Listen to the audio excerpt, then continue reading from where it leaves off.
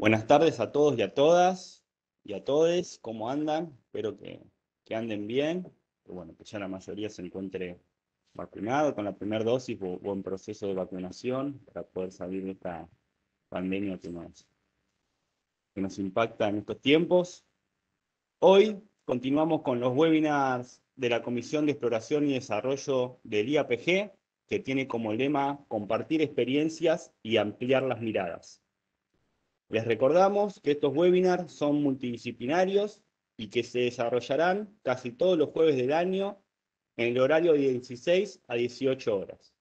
Se compone de 6 ciclos: últimos descubrimientos exploratorios en Argentina, magmatismo y sistemas petroleros, exploración offshore, microsísmica, exploración de reservorios shale en la Argentina y campos maduros.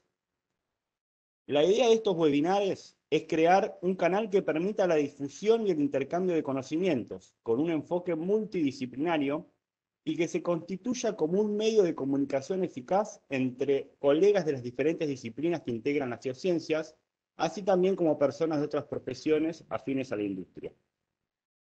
Hoy continuamos con el ciclo de magmatismo y sistemas petroleros, que se compone de 10 webinares para este año 2021.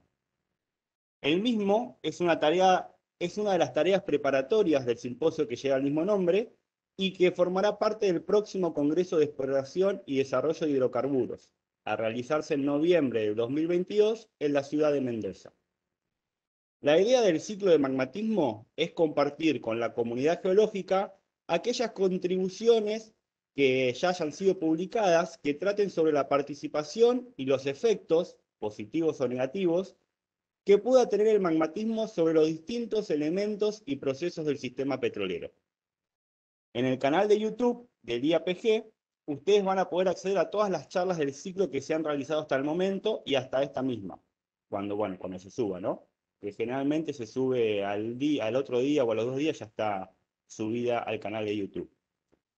Queremos agradecerle a todos los oradores que han participado de este ciclo, también a los moderadores, al IAPG, que nos brinda su soporte en la organización y su plataforma, y por supuesto a las empresas que auspician este evento.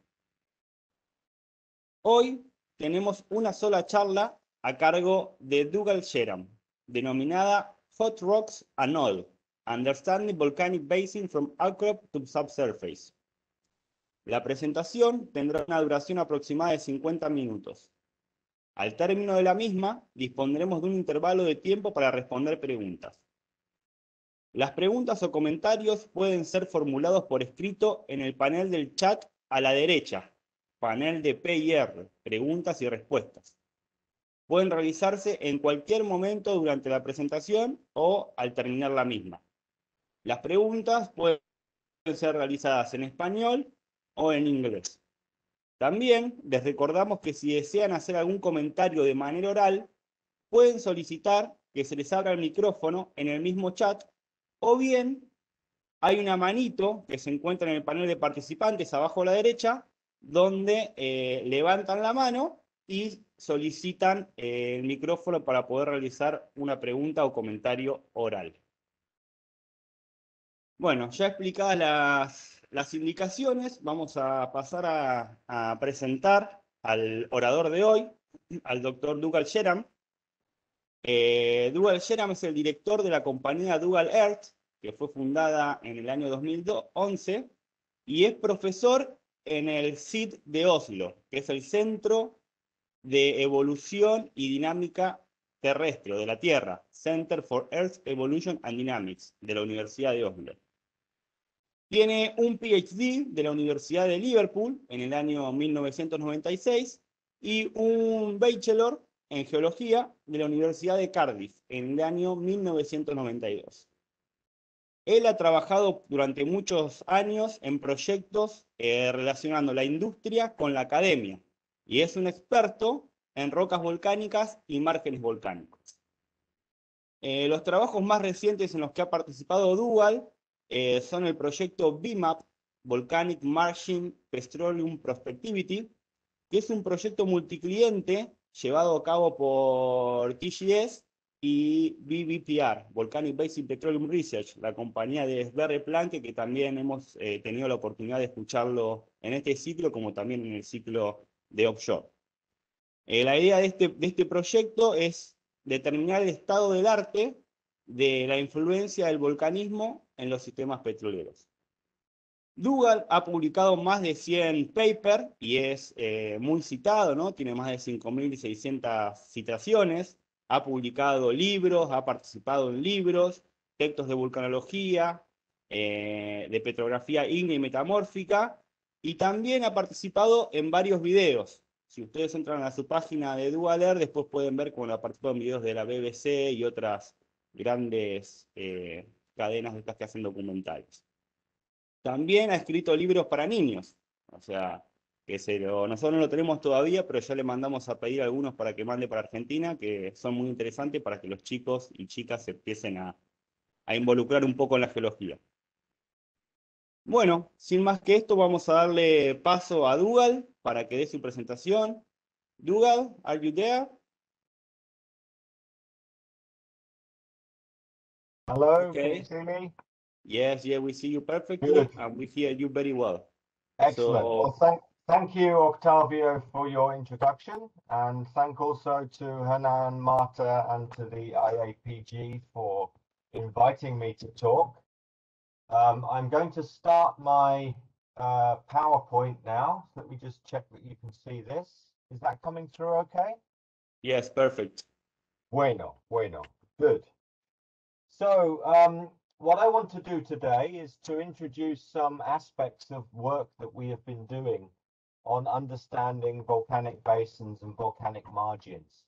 And we do this by both looking at outcrop data, but also by looking at some of the subsurface data. So I want to give you a feeling of how we can go about trying to unravel the volcanic rocks within a basin.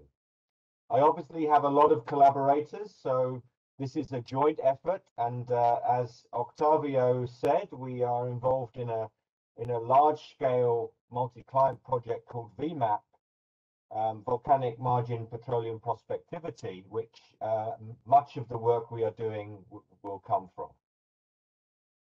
So just as an introduction, this is getting quite old now, but this map was the first map that started to recognize some of the large igneous provinces around the globe.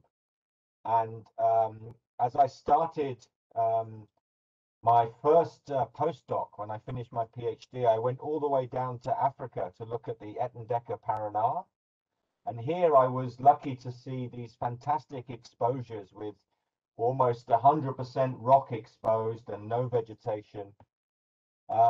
I was used to more readily working up in Scotland, in the North Atlantic province, where there's a lot more green things. There's these small white things. They're sheep for scale, but we have similar layers of lavas in this area.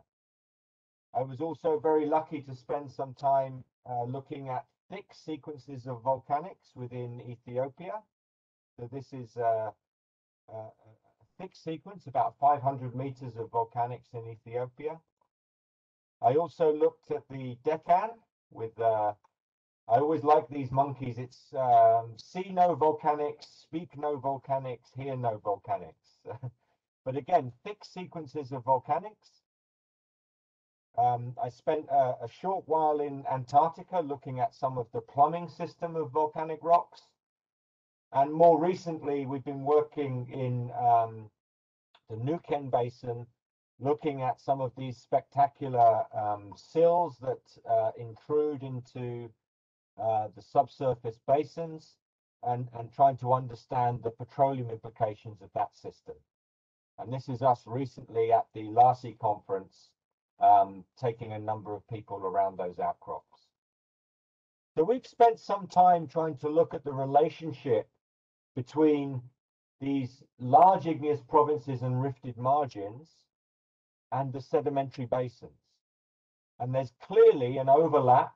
We look at the Paraná, Etendeka, the Nuken, we look at the North Atlantic, we look at the Deccan, there's an overlap between the sedimentary basins and the volcanic provinces. And also there's a significant overlap from the onshore to the offshore within these rifted sequences. And that's partly due to the fact that many of these provinces are associated with continental rifted margins. And that's quite important because although we can see aspects of the outcrops onshore, we are often exploring or trying to understand the basins offshore and how much of the volcanics are a problem. So this is an old image I used in 2002 to identify some of the problems with the offshore sequences, because you can have thick sequences of basalts and they strongly affect the seismic imaging beneath them. This is a problem which has been called the sub-basalt imaging problem.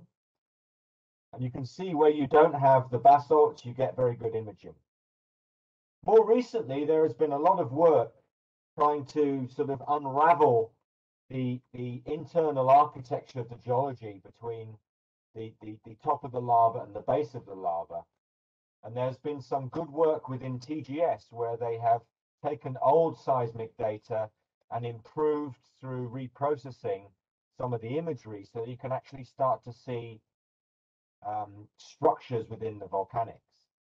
And it's exactly that what I want to talk about today, understanding the internal architecture of some of these thick volcanic sequences.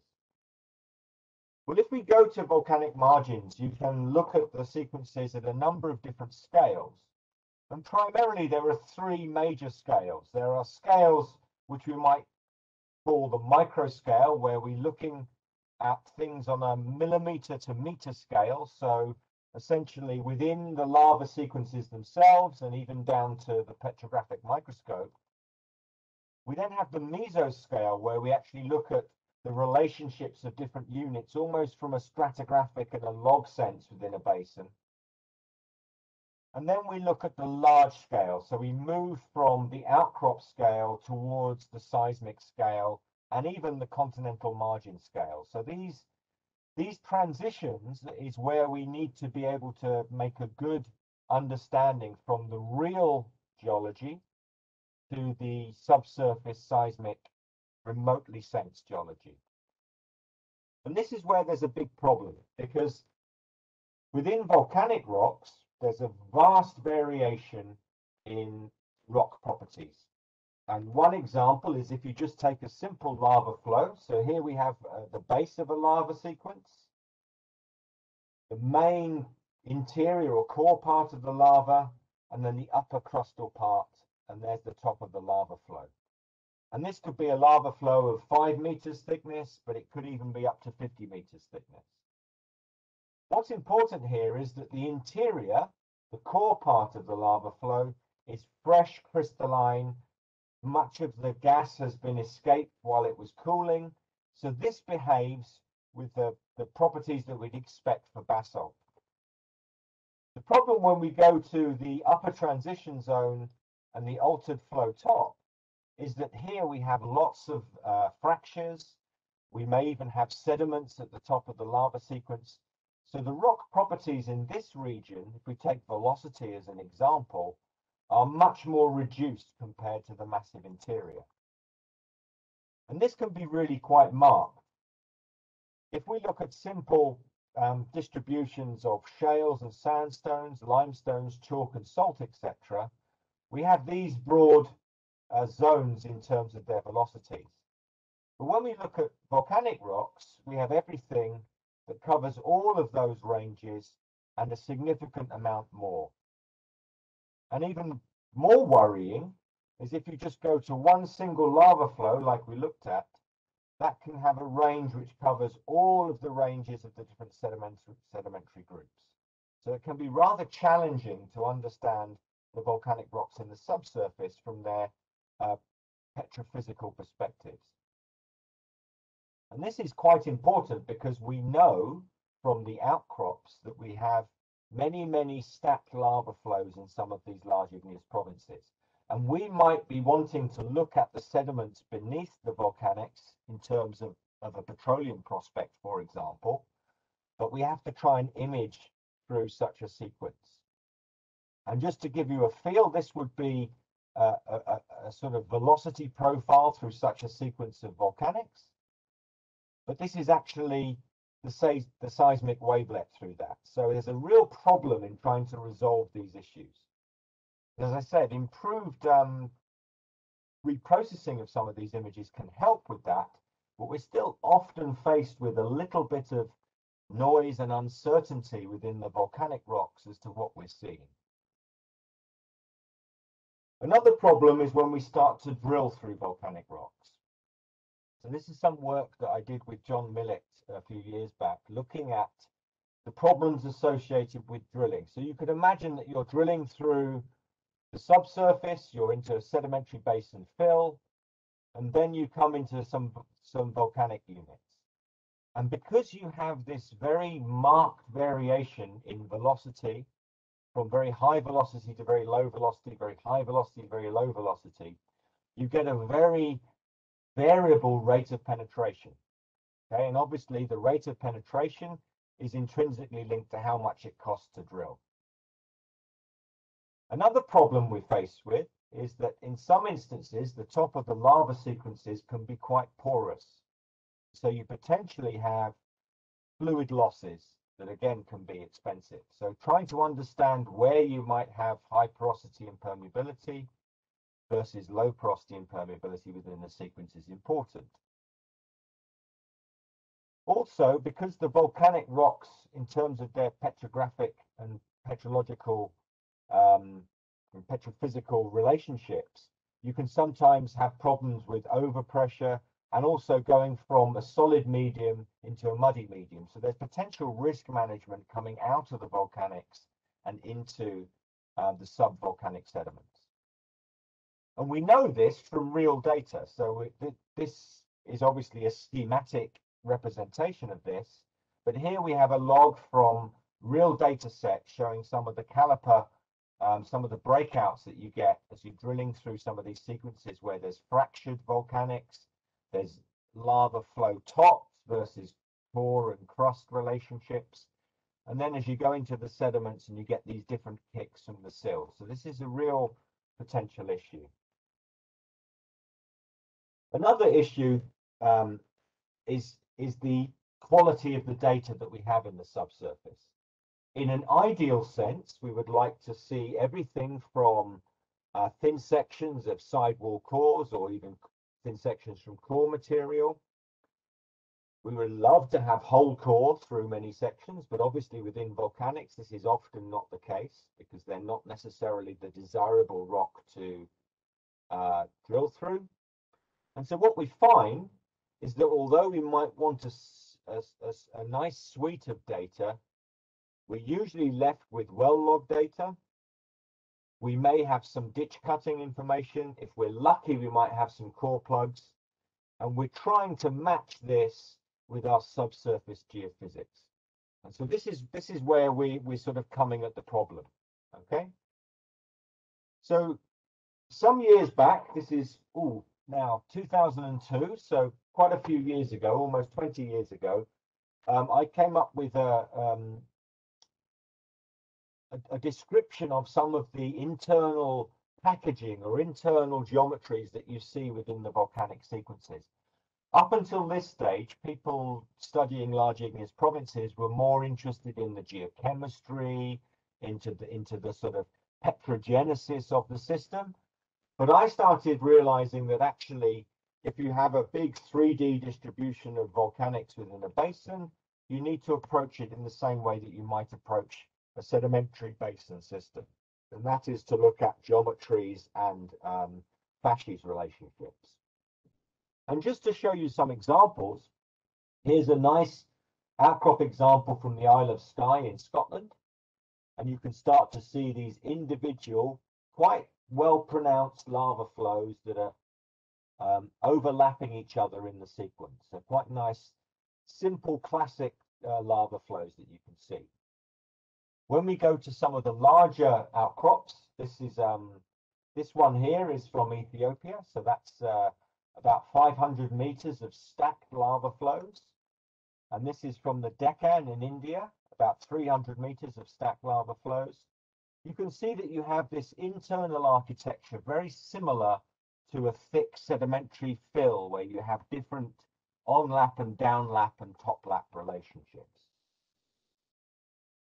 I spent a lot of my time looking at the transition from sediments to lavas within the Etendeka Paraná in Africa, and here we have a lovely sequence of sandstones at the base, transitioning into lava flows at the top, and in between we have this sequence where the sediments intermingle with the volcanics. So here the sedimentary system was active at the same time as the volcanic system. And what's nice about this is we can go up to the outcrops, we can look at them and try and interrogate what's going on. And we can then take that even further and look at the microscale variations in the rocks. So this gives us a very good understanding of these systems. So if we intersect such a system within a core or within a well, we might be able to get some more information about how these things form. And just like looking at the sedimentary sequences within a basin, we're trying to get an understanding of the likely 3D distribution. So we're like, if we think we're somewhere here within the system, we want to know that if we move this way towards the basin, do we see a change in volcanic facies? Or if we move this way, do we see a different change in volcanic facies? And that's really the goal. And so just as part of this introduction, I've shown you that the different volcanic facies can vary within the volcanic stratigraphy. And it's important to realize that by looking at these things in detail, both in outcrop and in the subsurface, we may be able to better understand the deposits. And so what I want to do now is to look at the link between the different facies types that we see in large igneous provinces and the rock properties in order to try and get a link from what we see in the geology to what we visualize in the geophysics. So this is a lovely example of the stratigraphy that we see through the North Atlantic Igneous Province. This is an outcrop log interpretation from the Faroe Islands in the North Atlantic Igneous Province. And here we have a sequence of subaqueous hyaloclastite fragmented volcanics, and then a sequence of layered lava flows of different styles. And we have, what's good about this is we have cores that run through this. So we have subsurface information about exactly the same outcrops. So here's a couple of snapshots through that stratigraphy, and we can see that we can start to interrogate the velocity, the density, gamma ray responses, and so on through such sequences where we actually know what the lithologies are. And that's where I'm going to go now. If we look at the lava flow stratigraphy, in general, you have three main lava flow types. You have units which form thick, tabular, very consistent and easy to spot lava flows. You have sequences which are much more chaotic. The flows themselves are very, very thin, and they seem to almost be like a braided river system. And then you can find thick sequences where the volcanic lava flows have entered the water and start to fragment and form large delta sequences. So these three volcanic facies are fairly common within volcanic margins. They're not the only volcanic facies that exist, but I'm focusing on them because they're very common. And what's nice is we have good examples from the subsurface data through cores and wells going through such stratigraphy. So we can look at the velocity profiles in tabular, in what we call compound flows, and in what we call hyaloclastites. So these fragmented flows, these thin, very complex lava flows, and these much more systematic, very obvious lava flows. And we can go back into the field and we can look at lovely, thick, sheet-like tabular flows. We can find sequences where internally they're very, very complex, these compound braided flows, or we can find thick sequences of hyaloclastite faucets.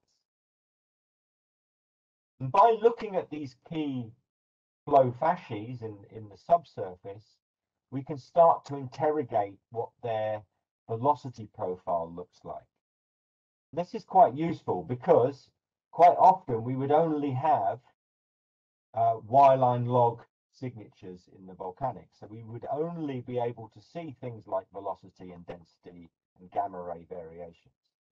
So if we can see patterns within the velocity profiles, for example, which tell us that we're in tabular flows versus compound flows versus hyaloclastites, then we can start to make some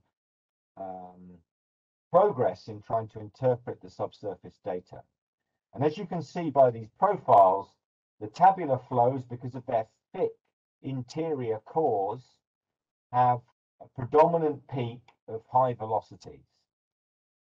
Compound flows have a much more broad and mixed velocity profile, and the hyaloclastites are actually quite tight in their profile, so they get a fairly tight volcanic profile. And again, here are the examples of those different facies in terms of a kind of 3D geometry, if you want to think about them in terms of their 3D architecture. What's useful then is we can look at some of the other subsurface data we might have, and sometimes we have image log data, so we might have some nice fMI image log data. So again, we don't have any core, but we have wireline signatures, and now we have image log. And we can match up the image log signatures with some of these wireline signatures that we're spotting from the velocity. And again, we can use those to help interpret the volcanic sequences. And these are just a couple of examples from what's known as the Rose Bank, which is actually an interbedded volcanic discovery in the North Atlantic. But ideally, if we have the best possible situation, we would be able to have complete core through our volcanics, and also a complete set of subsurface geophysical data, such as wireline log information, etc. And this case study does exist. We spent some time working with colleagues in Hawaii, and we looked at a couple of core sequences, the PTA2 and the KMA1, where they drilled nearly 3 kilometers or so worth of volcanic rocks, and they cored them 100%.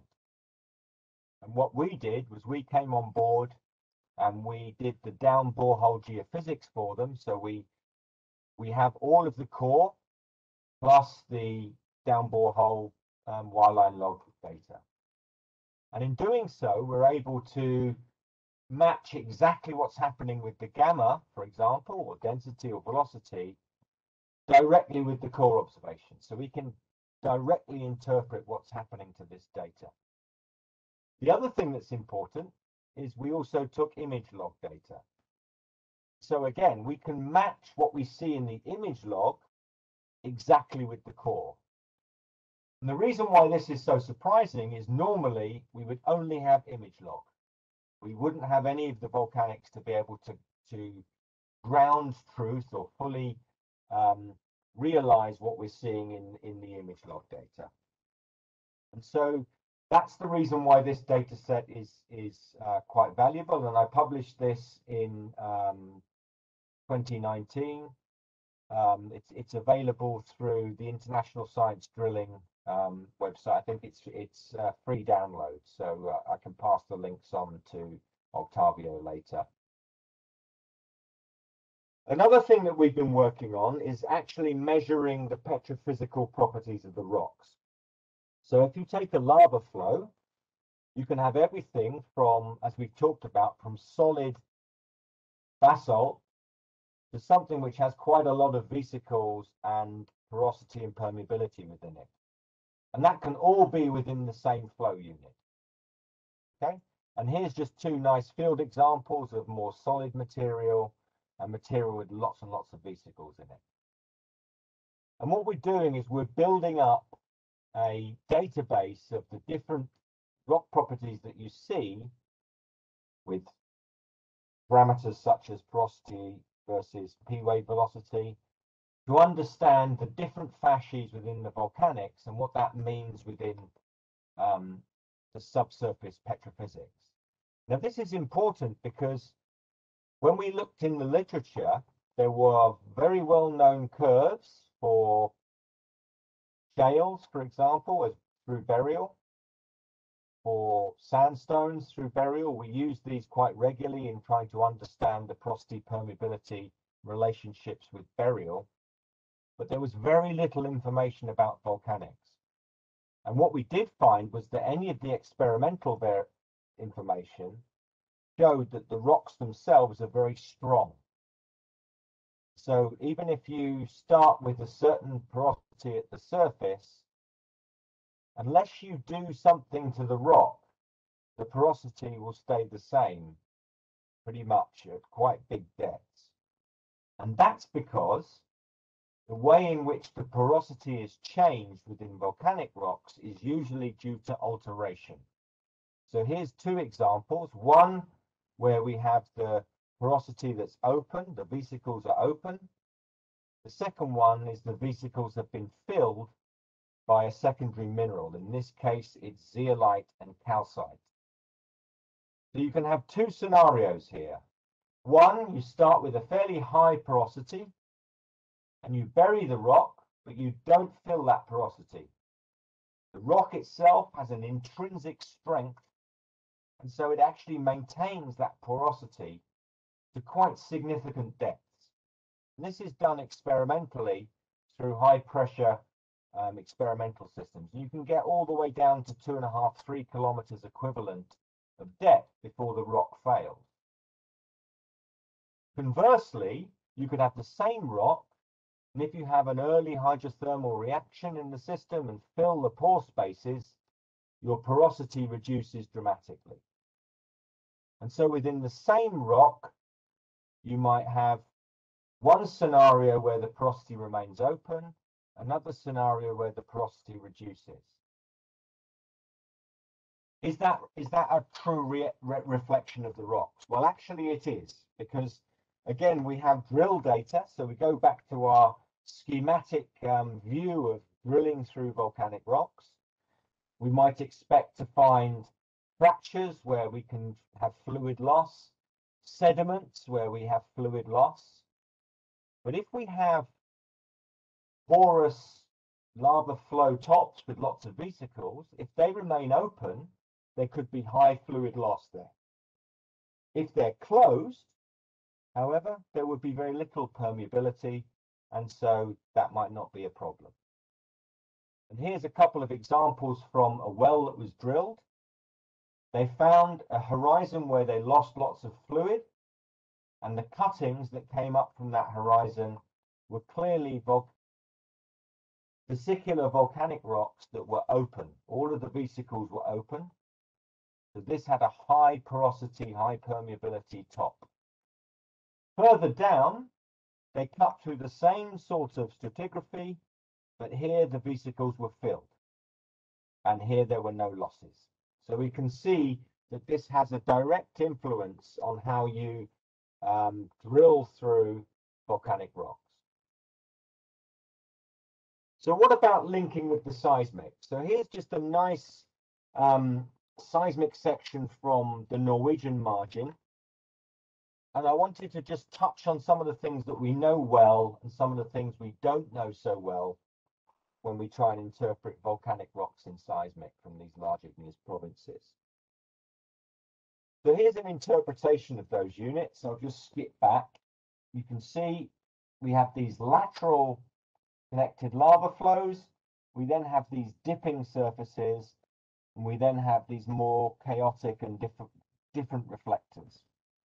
So what we see here is a series of lava flows, a lava delta sequence, some submarine or difficult to interpret volcanic rocks, and then some intrusions within the subsurface sediments. So we interpret these to be lava flows, lava delta. There's a seismic facies called inner flows, which we're not so certain about the actual information. And there's also sills within the lava sequences, which in some instances can be imaged, in other instances are difficult to image. So we're very happy with understanding our lava flows. We have good onshore analogues for these. Our lava deltas, we have good onshore analogues, but we're less happy with understanding the inner flows, and our sills can sometimes be difficult to image. So again, we go back to our key volcanic facies. We can look at them in terms of the sort of geometries that we think we see. We can look at things like their velocity profiles, and we can start to try and understand the seismic.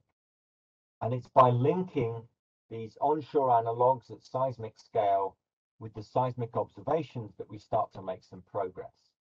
And so I wanted to focus now on this complex area that we call inner flows, where it's the transition from subaerial to subaqueous or marine volcanism.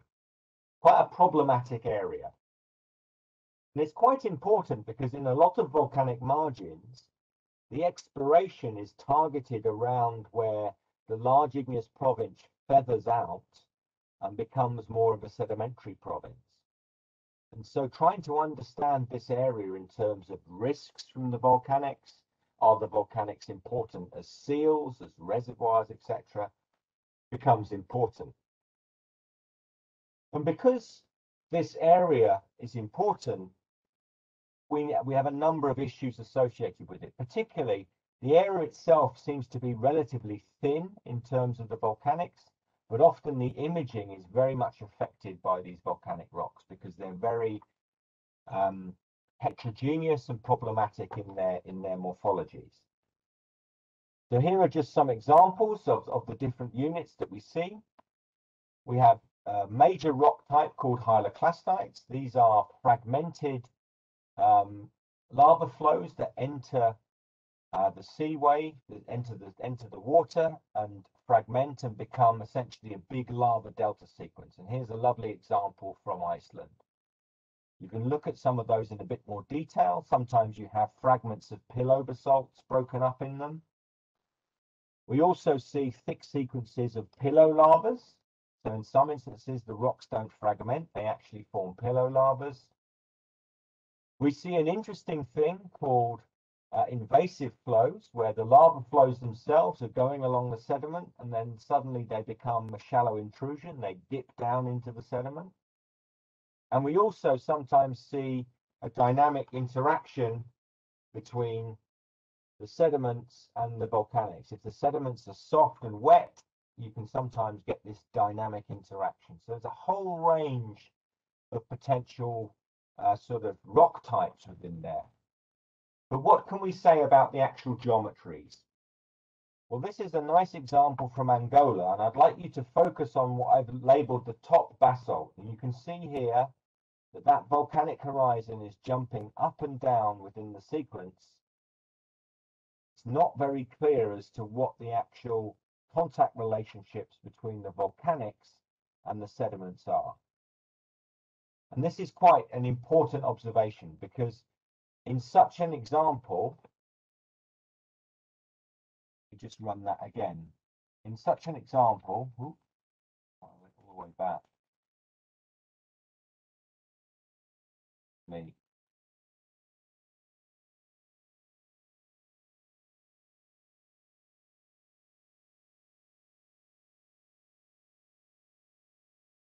In such an example, if you're running a seismic line across this volcanic interval, the transition from the sediments to the volcanics is going to be a very large kick in the velocity. But if the surface is very, very rough, it's going to be very, very scattering in terms of the seismic. So this might be one of the reasons why, even with relatively thin volcanic units, we see a marked heterogeneity. What about the third dimension? We talked at the start of the talk about wanting to understand the 3D variations within the rocks. So I've been involved in a number of studies over the years where we tried to build 3D models of these volcanic sequences. And I'll go through some of the examples that we've put together. Initially, I think one of the first 3D models came out of studies of examples in Namibia and examples in Scotland, where we did a lot of ground mapping. We ran a lot of log sections, just like you do in sedimentology, and we correlated these log sections over the 3D basin, and we used software called GoCAD and other 3D mapping software to interpolate the surfaces. So very similar to how you might address a sedimentary sequence onshore. Then as technology built, we took laser scanners into the field and we made 3D laser scanned outcrop models.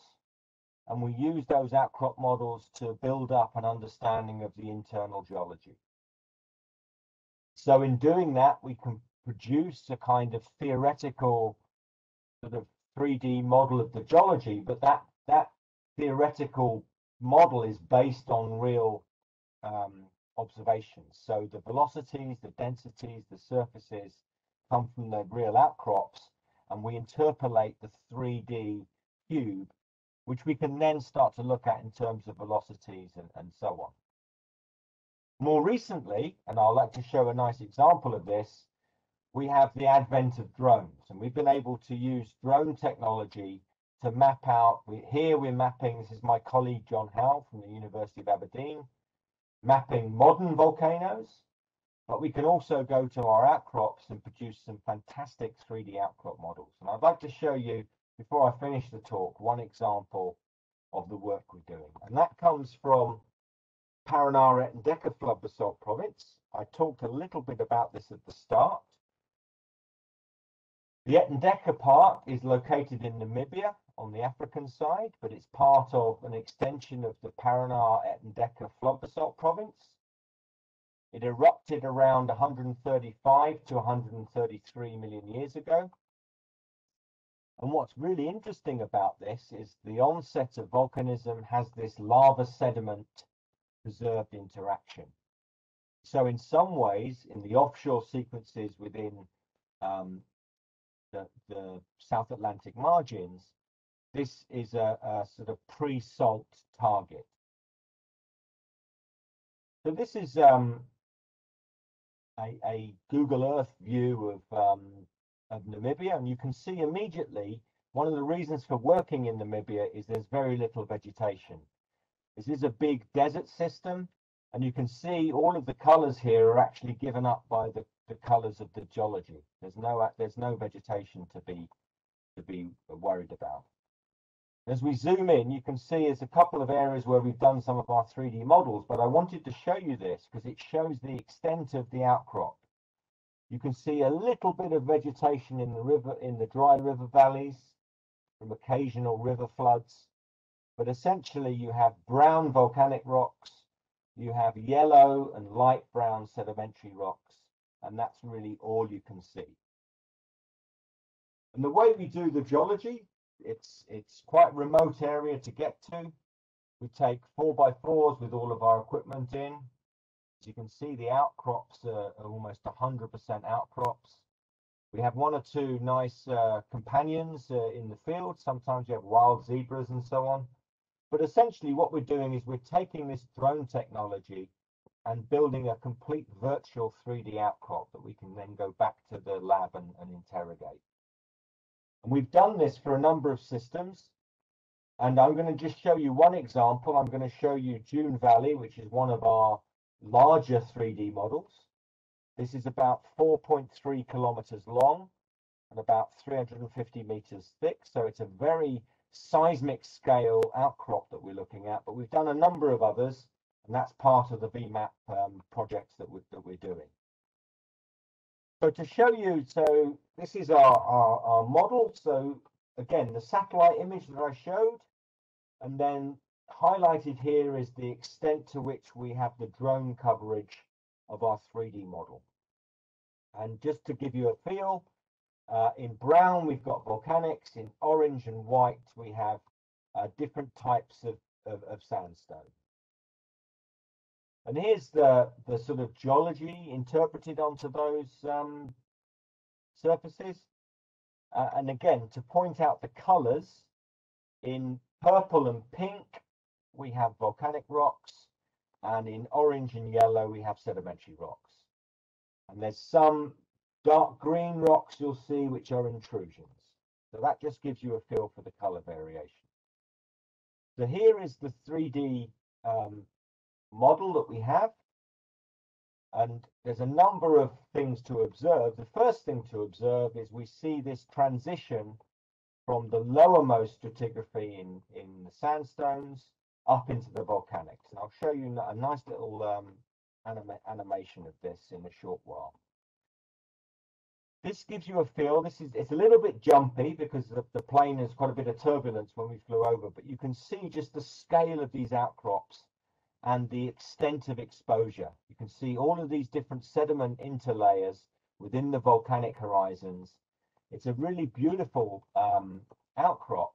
And I think what's most important is when you look at the 3D model, you can see the sheer seismic scale of the observations we're making. So we're looking at an outcrop model of, as I say, 3.5 or so kilometers with a few hundred meters of stratigraphy. So really quite incredible outcrop. So just to show you, obviously, having this as a 3D model means that we can zoom in, we can interrogate the geology. Here we've interpreted the different sedimentary units and volcanic units just to show you their outcrop signatures. We can populate this model with different rock properties. There's a transition from the satellite image to the interpreted image. Here's an example where the intrusion cuts through. So it's a really powerful way of interrogating our data set. And what we've been doing as well is to use this data set now to potentially run what we call virtual field trips. And given our current COVID situation, it's very hard for us to get out into the field, but we can actually go and visit some of the outcrops from a virtual sense. And here you can see the stratigraphy, this transition from a thick sedimentary sequence towards the base, going up into this volcanic sequence, and in between we have these isolated sedimentary sequences. One of the things that we found quite unique about this particular example is that we found that within the sequence there were some rather uniquely preserved sedimentary bed forms. So here you can see, this is what you see from the satellite image. You zoom in, you can see this barkanoid form to one of the sand bodies. When you go round and measure the dips on the forceps, you can see that this is actually a Barken dune that was preserved by the volcanics. Now, normally Barken dunes do not get preserved in the fossil record because they are above base level. They are just a transient bed form. But because we have lava flows here, the lavas actually freeze the sedimentary system when the next lava flow engulfs it. And so one of the things that we learned was that the volcanics preserve the sedimentary parts of the system that are not normally preserved. And that's something that we've come to learn a lot about from our volcanic margin studies. So I wanted to just show you some of the recent modern work we're doing by utilizing drone technology to help interpret some of our really large data sets. So I guess in summary, because it will be nice to get some questions from people, our approach is to look at this variable rock property variation within volcanic units from the outcrop scale, from the individual lava flow scale, through from the sort of outcrop field area to regional scale, and then try and draw those observations into what we can understand from the seismic scale. And in doing so, we've built up a nice catalogue of understanding of the volcanic units, from large-scale interpretations of volcanic margins, like my colleague Sverre Planke has spent most of his time working as a geophysicist looking at the volcanic margins, looking at regional variations within volcanic stratigraphy, but also understanding the internal architecture of individual flows and how those flows interact with each other as they fill up the sedimentary basin. As I say, a lot of what I've presented is part of our Volcanic Margins Petroleum Prospectivity project. We're now in phase 2 of that work. We have completed phase 1. And this is a nice resource for the industry. If anyone is interested in following up in more detail, they can contact myself or Sverre. But that's where a lot of what I've shown has come from, to give you a feel for the way we're trying to bridge the understanding from academia into industry. And so with that, I shall close a picture of myself and Sverre in front of the lava flow in Iceland, not the recent one, but one in 2015. This one here, the Bardarbunga eruption, but also a fantastic outcrop from the subsurface plumbing system of volcanics in Antarctica, to show you that basically looking at the system from outcrop to subsurface is I think the way forward. And I'd like to thank you very much for your time and attention, and I hope you're all still there somewhere.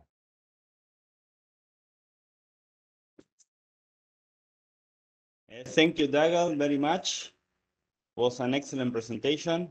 Very nice examples of how you connect the subsurface imaging with the outcrops. Was really interesting, and also how you use all the available technologies to try to interpret this environment, these volcanic margins. So now I will give some recommendation for the questions in Spanish, and then I will make you the question in English. Yeah, sure.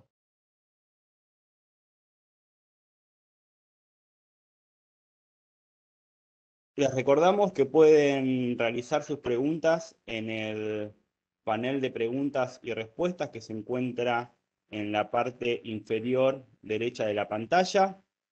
Aquellas personas que quieren hacer una pregunta oral lo pueden solicitar al chat o pueden levantar la manito. El botón de la mano se encuentra en el panel de participantes abajo a la derecha, y se les abrirá el micrófono para que puedan realizar sus comentarios o preguntas orales. Okay, now we are going to start with the first question from Enrique Feinstein.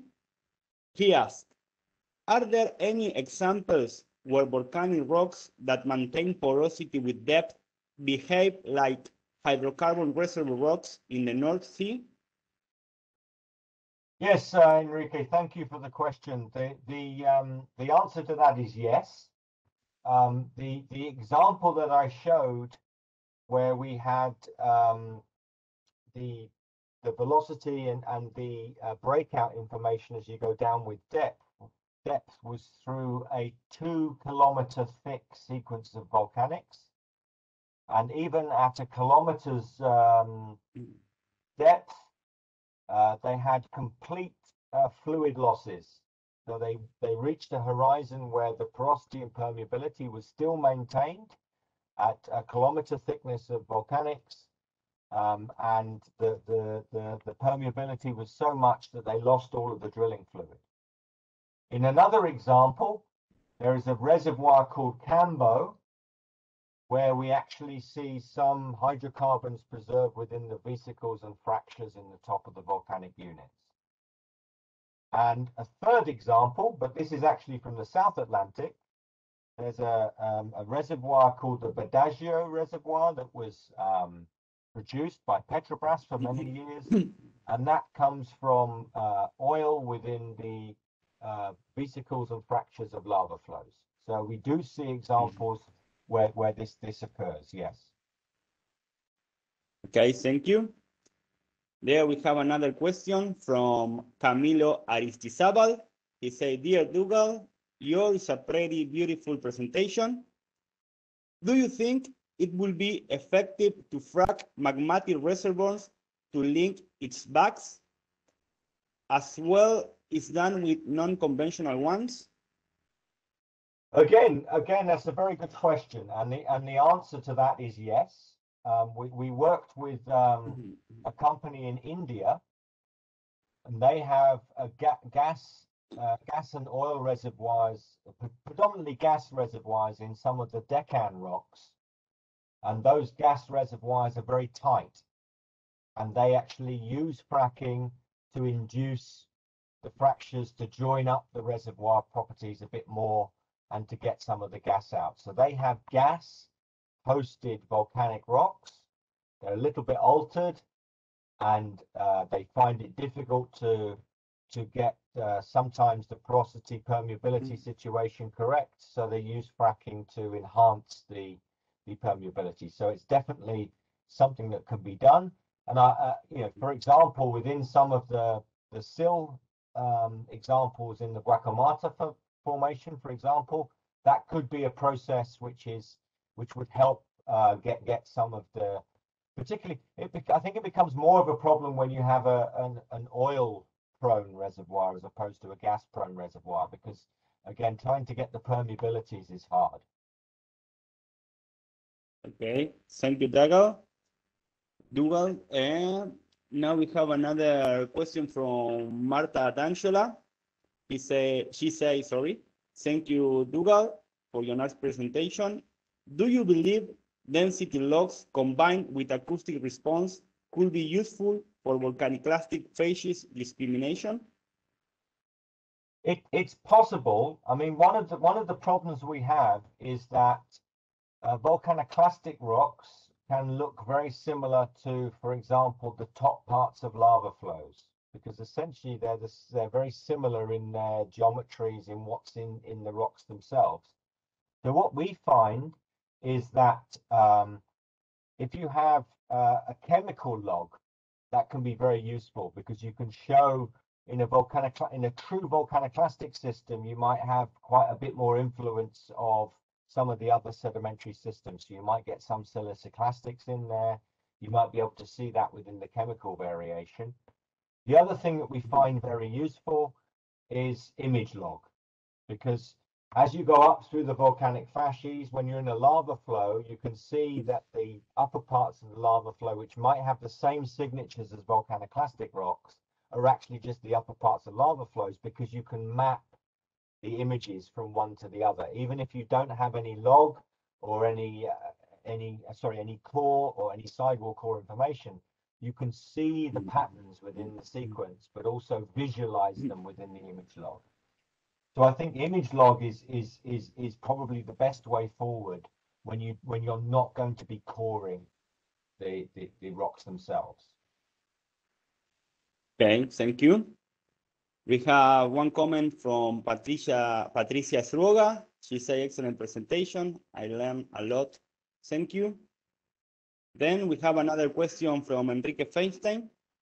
He said, according to your experience, would you say that in the oil fields related to highly fractured volcanic rocks, the water-oil contact rises up as a table or as a coning around the wellboats, as an effect of the main fractures permeability system? Okay, I think I get what you're on about here. There's a couple of issues that you can have within volcanic sequences. One of them is that sometimes the pressure between different high permeability zones can be different, and they can be separated by an impermeability horizon. So for example, in Columbia River, where they drill through the volcanic units to get water reservoirs, they're trying to get aquifers to feed their plants and their vegetation. They sometimes find that as they drill through the volcanics, the water table changes when they connect to volcanic units, and it actually rises because there's an a non-connection before they drill, and then there's a connection where they drill, which this suggests that in some situations you can have some overpressure. And I guess if you have overpressure within the the permeability either between volcanic units or beneath them, when you penetrate those with wells, that overpressure, it might only be a small overpressure, but that can cause variations in the water table. Okay, perfect. Thank you. I think we don't have more questions in the chat panel. I have two questions for you. One is, according to your experience, if you have a conclusion of which are the better phases for petroleum prospectivity as volcanic reservoirs. So I would say it's thick lava flow sequences where you have a very well developed crust on top of the lava flows. The reason for that is that when you have crystalline lava, it is much better than having something like a hyaloclastite, which is very glassy. But when you have these volcaniclastic rocks, you think, oh, great, they're volcaniclastic, they're sedimentary. But the problem is they alter very easily, very quickly. So you very quickly change the porosity permeability situation because you fill the porosity with secondary minerals. With the lava flows, we've seen definite examples where the reservoir properties of the lava flow tops are preserved. We see that in water aquifers in the Columbia River basalts. We see it in some of the lava flows in Iceland, where they're using the hydrothermal fluid migration through the lava tops to produce energy. And we see that in some of the subsurface examples. So for me, it would be thick lava flow sequences where the crust of the lava flows are very thick. Okay, thank you. And my second question is, in all of these volcanic margins where you have worked, have you seen some volcaniclastic phases? Because you talk a lot of lava flows and hyaloclastites, but I don't know if there are some pyroclastic units interbedded in this system or not. Yes, no, very, very much so. I mean, I concentrated, as I said in the talk, I concentrated on the three sort of different basaltic fascies that we see. But we often see pyroclastic units. We often see reworked volcanic units in the sediments. And that's where, in many ways, the problems start to happen because once you start to mix sediments with volcanics in a reworked sedimentary system, you go from volcaniclastic rocks to what we call epiclastic rocks when you have less than 20% volcanics. These can become very difficult to interpret when you don't have sidewall core or core information, because the responses in terms of the wireline logs and other signatures in the subsurface can be difficult. So yes, we do see them and we do get them, but I didn't concentrate on some of those examples. I could do a whole different talk on different volcaniclastic fascies. So you'll have to invite me back again. I can imagine. Okay, you're more than welcome. So we have another question here in the chat panel from Hernán de la Cal. He asked, in more siliceous igneous provinces, will it be possible to make a characterization of igneous brights like the flow examples that you show? Do you have experience? Yes, so we have started to look at I guess the first thing to say is that in the silicic large igneous provinces, which I've worked on, in general are very much in the minority compared to the mafic provinces, which is why we tended to concentrate on the mafic provinces, because there's much more subsurface information in the mafic provinces. In the silicic provinces, we're starting to get some core information, some well information, and so on. So we're able to start to interpret the fascies within the silicic system. That said, there are problems because in terms of the composition of the rocks, you start to move things like gamma in wireline signatures is a problem because the silicic rocks are much more radioactive. So you end up with gamma signals that can be very similar to shales and other things. So we are developing a fascist system as part of VMAP2. We're studying very much detailed what we call transitional and evolved sequences. And so we do see very similar architectural patterns, but they're obviously different from the mafic system, but they are systematic. So we're partly developing that, and we hope to be publishing on some of that soon. Okay, very good. We have another question from Leandro Delia. He says, thank you for the nice presentation.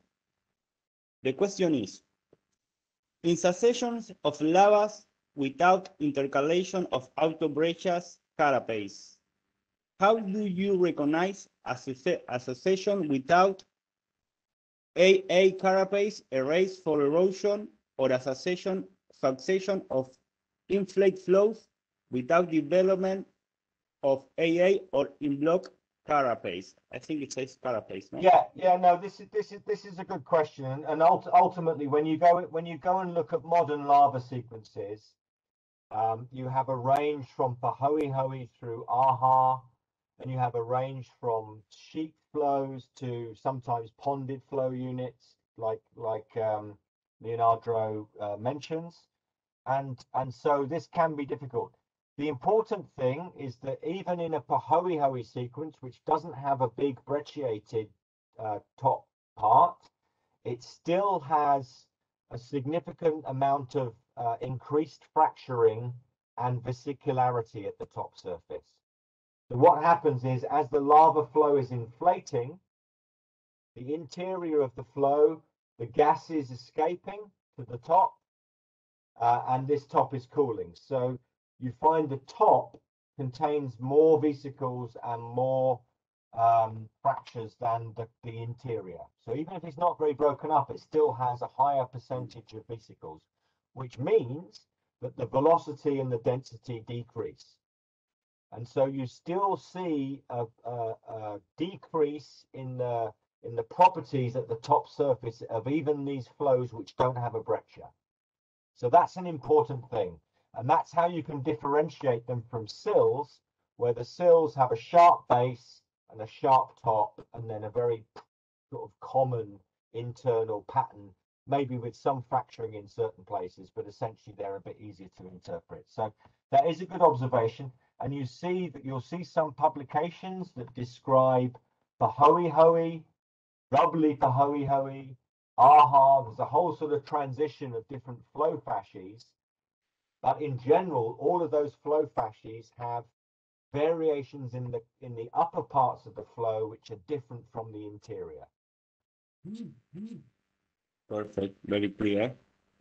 So I think that there are no more questions in the chat panel. So I have the last question. What's next? So what do you think we have to do to better understand these environments? Well, actually, hold this page, because at the moment, or in 2 weeks, we start an IODP cruise to the Norwegian margin, where they will be drilling through some of the volcanic sequences.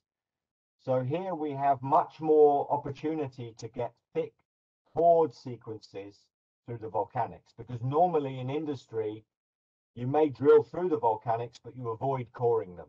So we hope to have a number of different scientific cores through the volcanic sequences.